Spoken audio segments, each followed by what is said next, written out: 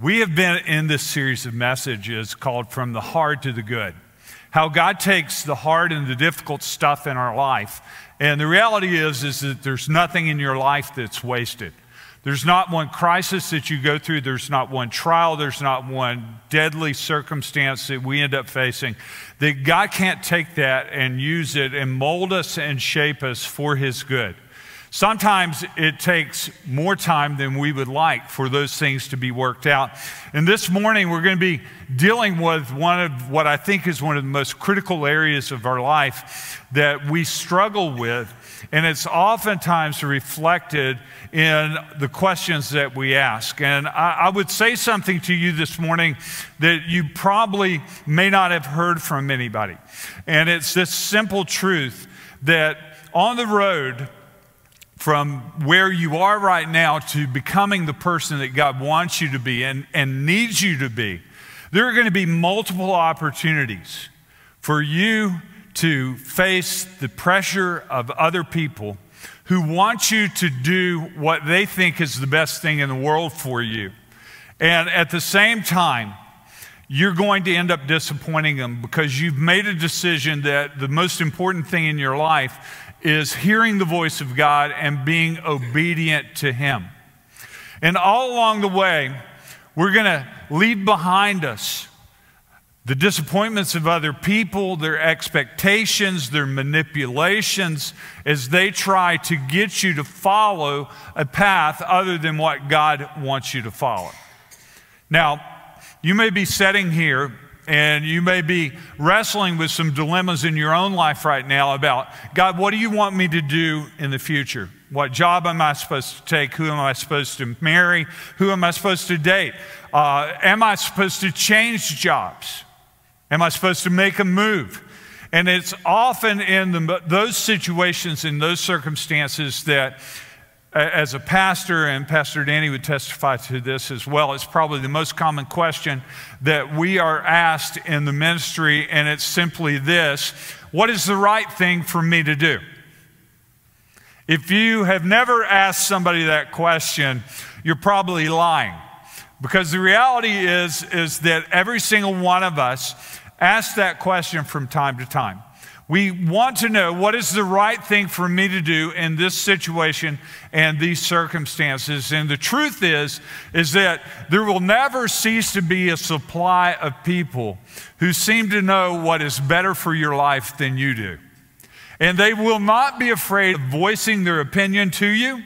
They will not be afraid of proof texting certain scripture in the Bible to show you this is why you need to do this and not this.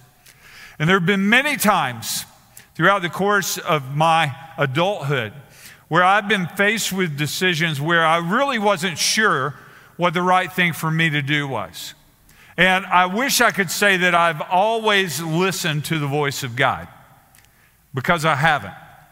I wish I could say that I always chose to do the right thing, because I didn't. And the reality is that I ended up living with the consequences of making poor decisions and letting other people's opinions and playing for their approval to matter more to me in those moments than the approval of the one who ultimately counts, and that's God Himself. And most of the time, we spend the majority of our energy and our efforts and our worries playing to the wrong crowd. We play to the audience of people who we think's opinions ultimately matter, when the reality is when it comes to your life and when it comes to your God-given purposes, there's nobody whose opinion matters more in this world than God's opinion. And if we're going to make good and godly decisions, we need to understand what the right thing for us to do is. Not just right now, but every time that we face one of those situations and one of those circumstances where we're wrestling with, do I turn left or do I turn right? Do I go here or do I go there? Do I not do this or do I do this? And the only way that you are ever going to make those kind of decisions consistently is that you have to pre-decide that you are going to be obedient to the voice of God and His call on your life no matter what. You're going to have to pre-decide, I'm going to do what God wants rather than doing what my flesh wants or what other people's opinion is. I'm going to pre-decide that when it comes to choosing the right thing to do, I'm going to do what God wants, and I'm going to do it every time, no matter what. And here's a secret. When you make that decision, all the forces of hell will come against you. When you make that decision that I'm going to do what God wants me to do, no matter what, all of hell will be unleashed against you. Because that is where the rubber meets the road. Every single time, consistently. And this is oftentimes the place where we are tempted to make some, what I would say, poor decisions based on the information that we have. And one of the challenges to doing this consistently in our life is the temptation to compromise. When God tells us something, how many of you have ever felt like you've heard a word from God? I would say most of us, if you're followers of Jesus Christ and you're here today, there have been times in your life when you've been praying about something, you've been wrestling with a decision, and you think you heard clearly from God, here's what I want you to do. And yet at the same time, your flesh was wrestling with it. You were going, I'm not sure I want to do that. And the reason why, it wasn't just that maybe you couldn't see the payoff, but you knew that decision you were getting ready to make was going to disappoint people. There were going to be people who would not approve. There would be people who would put the pressure on you. And the reality is that temptation to please people starts really early, from the time we're children. But here's the part we don't understand is that temptation to be a people pleaser never goes away. It stays with us. It shadows us for the rest of our life. And until we get a grip on this about whose opinion matters the most in our life and who are we ultimately going to try to please, whether it's going to be God or whether it's going to be your parents or whether it's going to be others or your spouse or your kids, because they all have opinions and they aren't shy about sharing them with you. And there have been multitudes of times where I knew God was speaking, and yet at the very same time, I was tempted to compromise because I thought I could just do some of what God wanted me to do, but not all of it, in order to keep the peace and maintain relationships. Anybody know what I'm talking about? Yeah, that move you didn't make that you look back on and you're going, man, I missed the opportunity. That person that you felt like you were supposed to be dating, and yet you never had the courage to ask them. Or that person that you knew you weren't supposed to be with, hanging out with, and yet you did. And you look back and you're going, man, how would my life be different today if I had not compromised?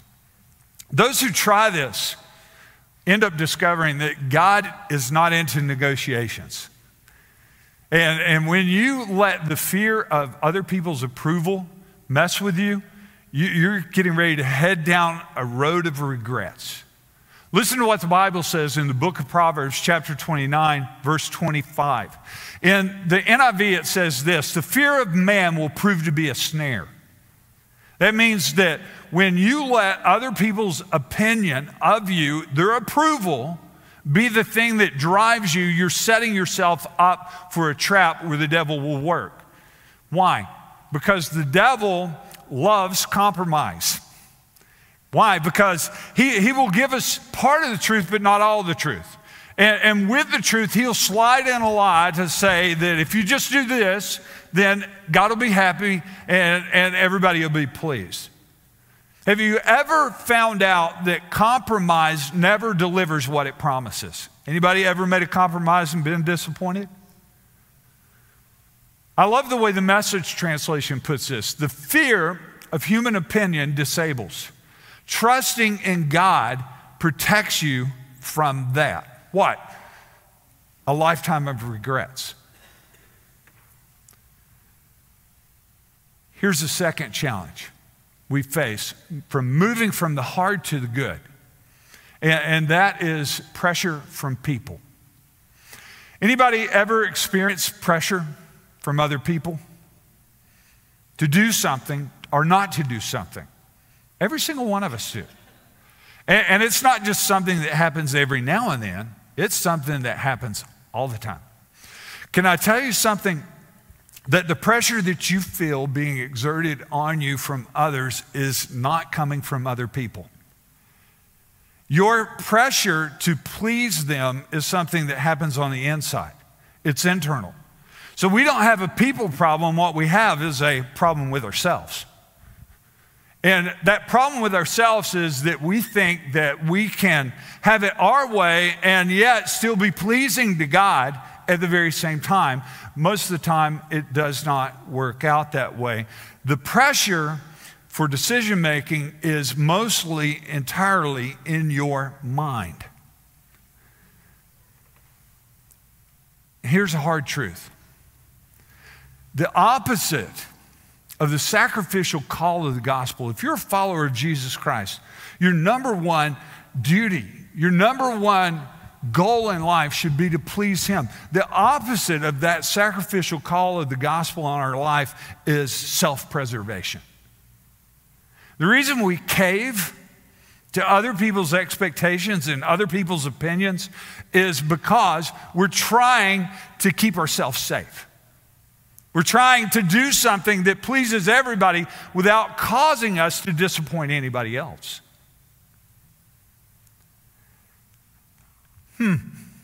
Everybody's quiet. Wow.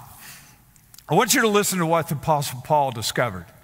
The Apostle Paul discovered that when you live your life trying to please other people, you'll end up playing to the wrong crowd for the majority of your life, and you'll end up living with those consequences. When you try to make decisions based on what is best for you in the moment without consulting God and bringing Him into that conversation, you set yourself up for a lifetime of disappointments. And you live with the consequences of those. In Galatians chapter 1, verse 10, listen to what Paul says. He says, obviously, I'm not trying to win the approval of people, but of God. If pleasing people were my goal, I would not be God's servant. I like the way the Apostle James put this. When we're wrestling with those dilemmas, where we're going, what's the right thing for me to do? And honestly, most of us already know what the right thing is to do. We just don't have the courage to do it. So when we're asking somebody else, what's the right thing for me to do in this situation, in this circumstance? The reality is the Holy Spirit, the Word of God, has already revealed to you the right thing to do, and you just don't have the guts to do it because you don't want to deal with the disappointment and the fallout that comes from the people around you. And so James put it this way. James chapter 1, verses 7 and 8, he says, such doubters, and that's what we are doing when we know we've heard from God on something, and then we're looking for an easier way to do it than the painful way of what obedience oftentimes costs us. James said this, such doubters are thinking two different things at the same time, and they cannot decide about anything they do. They should not think they will receive anything from God. Here's a secret. Doing what God wants and what God asks. And over the course of my Christian journey, God's asked some big things. Every time it is hard, super hard on the front end. But on the back end, It always costs me way less to be obedient from the get-go than it does to make a wrong decision in the beginning and then try to turn the boat around. If there's anything I can tell you this morning about how to get from the hard to the good, no matter what the dilemma is, no matter what the decision is that you are wrestling with today, is simply this: you need to learn to listen to the voice of God and respond to it immediately. Don't put it off until later. Don't wait to see what somebody else thinks. But if God has spoken to you clearly, then our responsibility is to learn to recognize his voice from all the other voices in our life that are screaming for our attention, that are voicing their opinions, and respond to him as quickly as possible. If there was anyone who ever did this well in the New Testament, it would have been Mary. And you're going, Mary, oh, that is Jesus' mom. No, not Jesus' mom.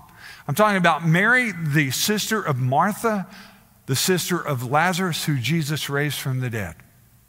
If there was anybody who learned to listen to the voice of Jesus and to respond to him, it was Mary. Because every time you read Scripture and Jesus is in town, Mary is sitting at his feet, or she is waiting on him.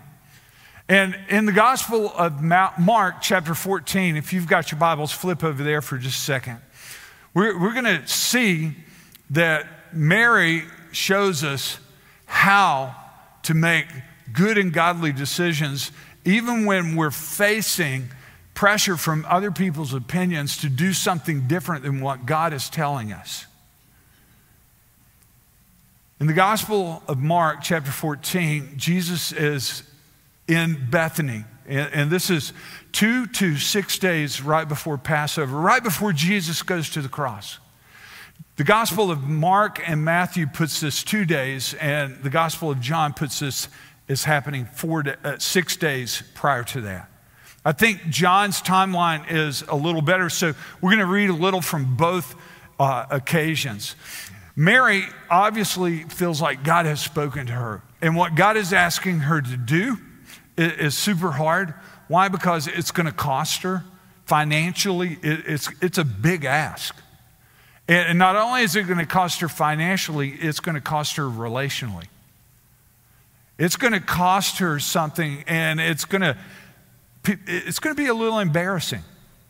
Sometimes what God asks us to do is difficult because he's asking us to risk something that we want to try to protect from harm, and that is ourself and how other people view us.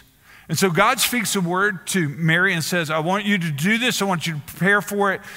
Why? Because it's going to matter later.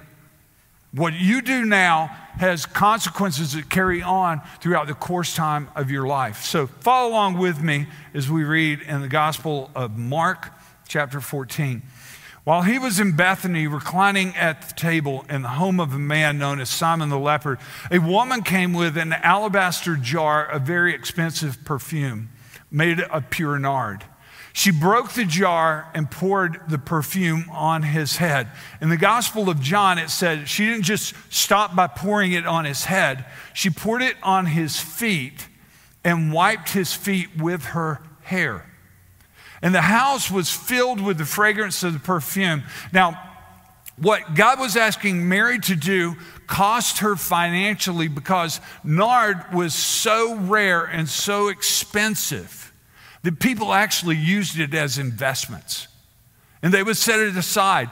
And it was reserved for ultra special occasions like the anointing of the king, or it was used for someone's burial. So it was costly and it was rare. And God was asking her, I want you to go buy this. And when you buy it, I want you to take the first opportunity that you have when Jesus is around. And I want you to anoint his head and anoint his feet and dry it with your hair. And the first opportunity she has is a dinner party, given in honor of Jesus. Can you imagine knowing that's the thing that God's asking you to do, and yet knowing that everybody sitting at the table isn't going to understand what you're doing. Anybody ever crash a party? She's hosting the party and she's getting ready to crash it by doing something that is so outside the norm that it's going to disappoint people. They're going to criticize her. And this is exactly what happens, because when she breaks the seal on that jar, the house is immediately filled with the smell of perfume, and everybody recognizes what that scent is. Why? Because if you've ever smelled it once in a lifetime, you will never forget it. And then Mary does something so unusual. She lets her hair down. Women in Jewish culture did not ever let their hair down in a public setting except when they were in private with their husband. So that is intimate stuff. And she's kneeling at his feet, and she's anointing his feet, and she's wiping it with her hair. Any of you ever embarrassed your parents? Any of you ever embarrassed your kids? All the time. If you got kids, you're going to embarrass them. Anybody ever embarrass your family? Yeah. So look at what it says in verses 4 and 5. It says, some of those present were saying indignantly to one another, why this waste of perfume? Can I tell you something? If you choose to please God above the opinions of other people, you're going to make decisions that will go against what they think is best for your life. And when you tell them, here's what I feel like God wants me to do. No, he doesn't want me to enter that career, but he wants me to give myself away by doing this for a living. And they're going, you can't make any money at doing that. You're so smart. You got talent. You should be doing this or that. And they'll go, what a waste. What a waste. And a lot of times, by exerting that kind of pressure on you, it will cause you to second guess what you thought you heard from God. So here Mary is at Jesus' feet, and everybody in the room is, except for Jesus, is going, what a waste. We could have taken that perfume and sold it and fed the poor and the hungry in our community for a year. But you know what? Mary wasn't thinking about that. Mary wasn't thinking about lost opportunities and what she could have done with what she had. She was thinking about, what did God tell me to do? And this is my opportunity to do it. And if I let it slip by, I'm going to miss it. Can I tell you something else? People who want to give you advice, they don't always have your best interest in mind. People who you oftentimes ask, well, what's the right thing for me to do? They don't have your best interest in mind. There's nobody who has more interest in your future and good intentions for you than God does. Nobody.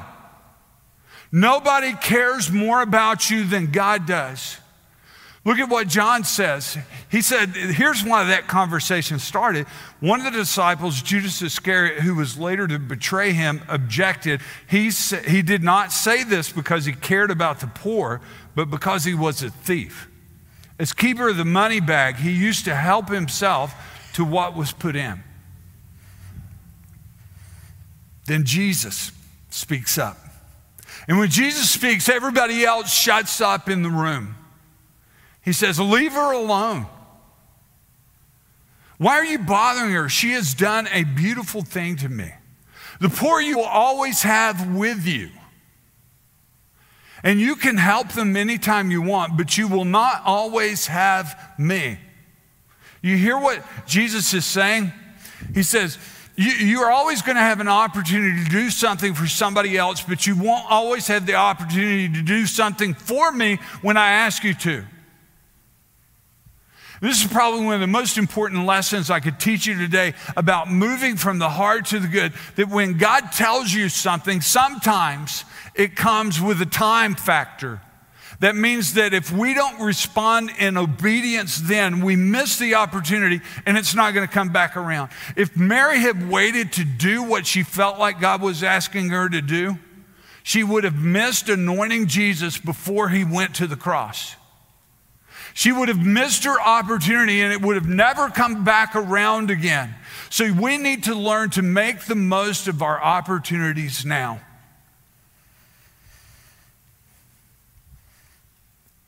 The times where I felt like God was speaking to me in my life were times where I was at a crossroads.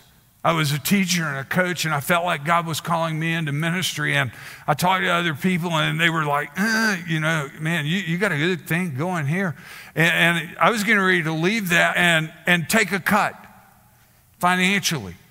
But I also knew this is what God wanted me to do. So I left teaching and coaching and went into full-time ministry. There were times where I made job changes, not because I needed to, but because I felt like God was calling me to.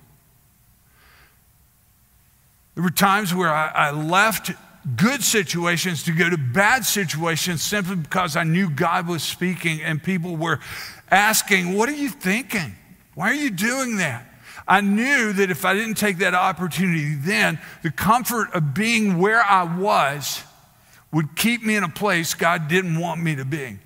Sometimes we get so comfortable with our situation, our circumstances. Maybe we're at a place financially where we don't need to make a move, and maybe we're where we've always wanted to be, and yet at the same time, we know something's missing, God's speaking, and if we're not obedient then, we'll never be obedient.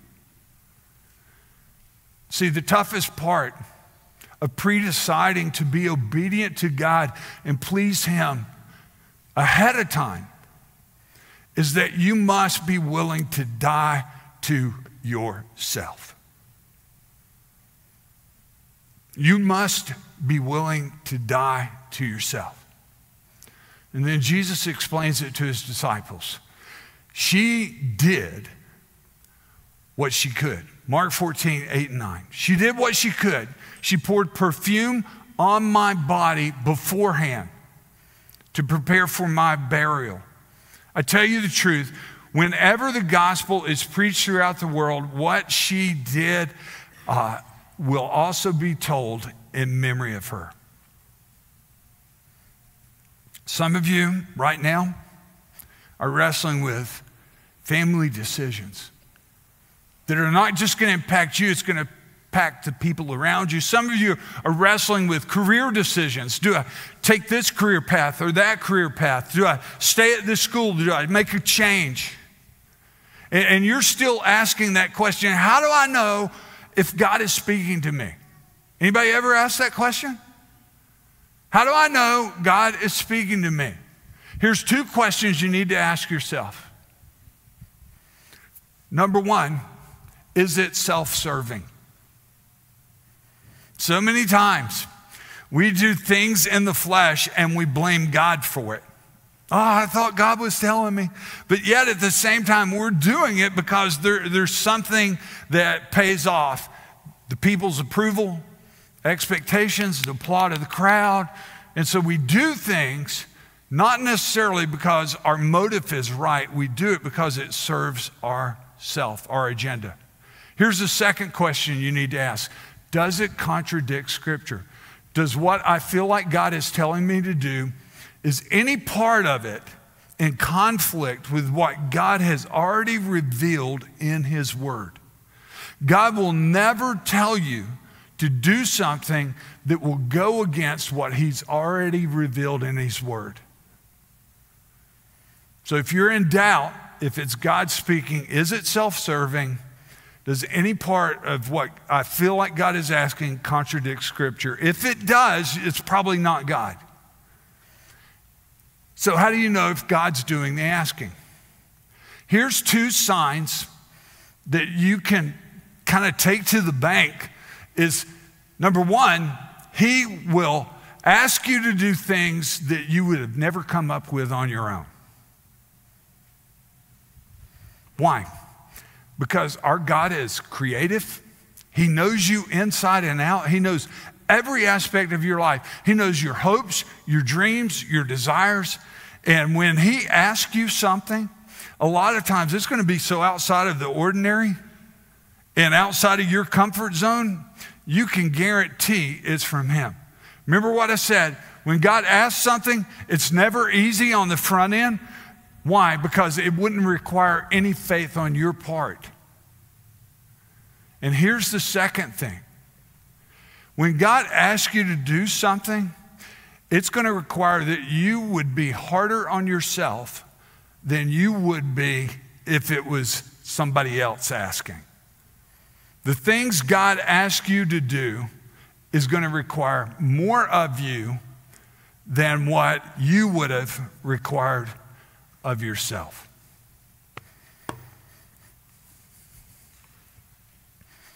Some of you here today, God brought because you're in the middle of a dilemma. You're here today because you've been asking that question, what is the right thing for me to do? How do I know God is speaking to me?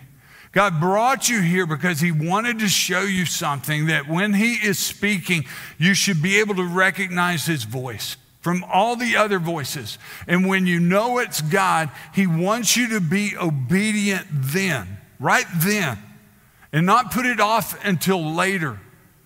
I want you to understand something. When God asks something of us, oftentimes we don't understand why until much farther down the road. What God asked of Mary was embarrassing, it was costly, but it also was something that would never be forgotten. Because just 2 days later, Jesus would carry the fragrance of her sacrifice with him to the cross.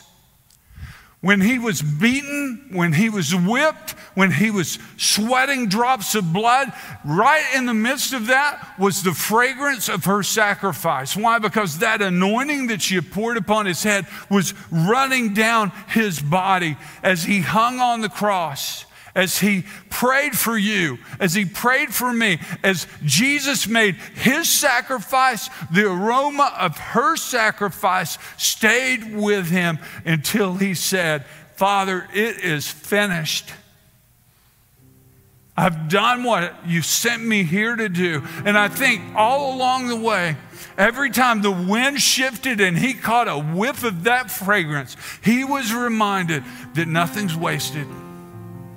There's no sacrifice I can make that God is asking me to make that would never be repaid in eternity. So whatever it is that God's speaking to you about, whatever it is he's asking you to do, you can count on this. Nothing's wasted. Nothing's forgotten. And the greatest disappointments that you're ever going to face in life are not going to be the times when you disappointed the people around you or you let somebody else down. It's going to be the times where you look back and you realize that opportunity's come and it's gone, and I'll never have a chance to do what God was asking me to do then. Those times of regret will be the things we look back on and say, oh, if I could have, I would go back and I would change it. The reality is we can't go back and change any of the mistakes we've made, but we can put ourselves in a position today to be obedient to what God is asking us to do, no matter what.